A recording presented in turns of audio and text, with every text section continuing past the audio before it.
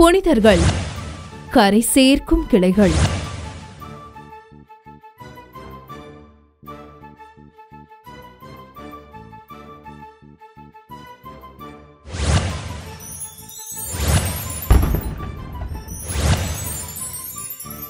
November 21 புனித முதலாம் ஜெலாசியஸ். இன்றைய புனிதர் அறிவோம்.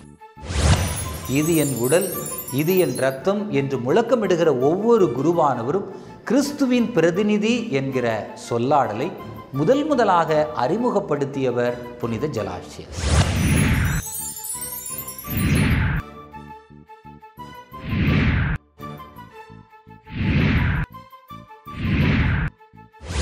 இன்றைய புனிதரிடம் இருந்து கற்போம். 1. திடமான திருத்தொண்டர்.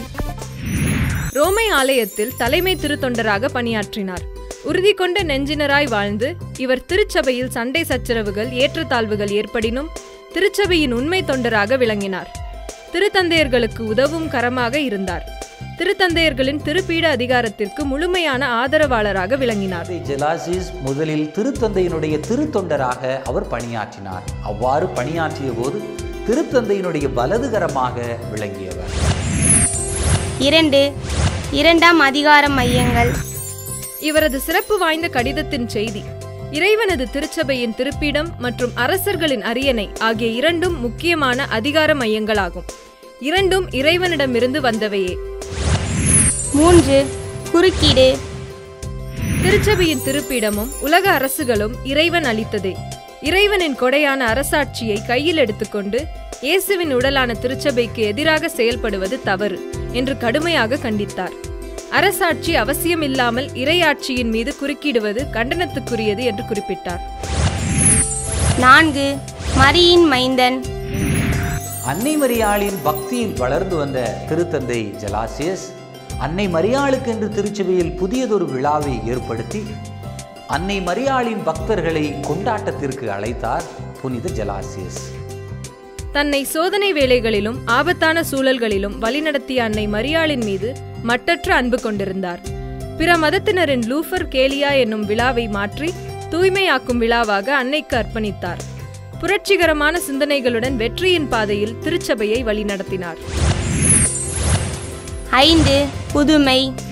கொண்டாடுகிற நற்கருணை கொண்டாட்டத்தில் அர்த்தம் சேர்க்கும் பொருட்டு புதிய முயற்சிகளையும் புதிய வழிமுறைகளையும் அறிமுகம் செய்து வைத்தார் புனித ஜெலாசியஸ்.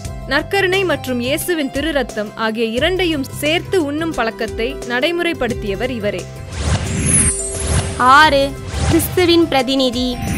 கிறிஸ்துவின் பிரதிநிதி என்ற சொல் பதத்தை முதலில் அறிமுகம் செய்து பயன்படுத்தியதும் புனித ஜெலாசியஸ் தான். இன்றைய புனிதரிடம் இருந்து கடைபிடிப்போம். 1. தன்னுடைய குடிமக்களை நெறிப்படுத்தும் அரசு பிற்போக்கு எண்ணத்தால் சமய உரிமைகளில் சமய சுதந்திரத்தில் ஈடுபடுவது இறை திருவுளத்திற்கு எதிரானது. 2. அரசாட்சி திருச்சபை என்கிற திருப்பீட அமைப்புகள் இறைவனிடமிருந்து வந்தவையே. 3.